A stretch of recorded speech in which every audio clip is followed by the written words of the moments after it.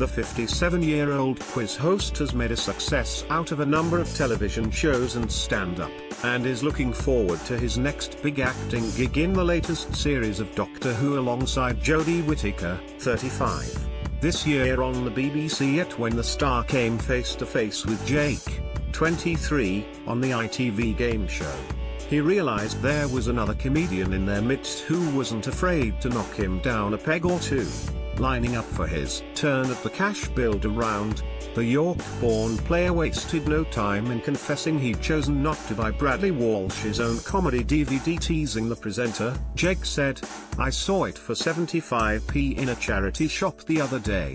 As Bradley asked uneasily, "Did you?" While the host was clearly eager to move on and get on with the game, Jake couldn't resist sending another jibe his way.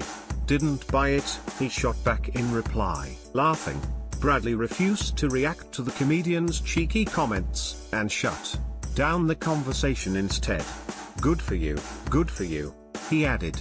Later, the quiz show host snapped at Jake's fellow contestant Alison, 49, for trying to convince player 4 Shah Jahan, 34, to take the lower offer after racking up an impressive £8,000 in his cash builder.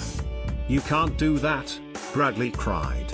"He's a seriously good player." Despite the presenter's warnings, Shah Jahan was knocked out by Chaser Ann Higgity, also known as the Governess, and remaining players Alison and Jake didn't manage to win their cumulative £12,000 in the final chase.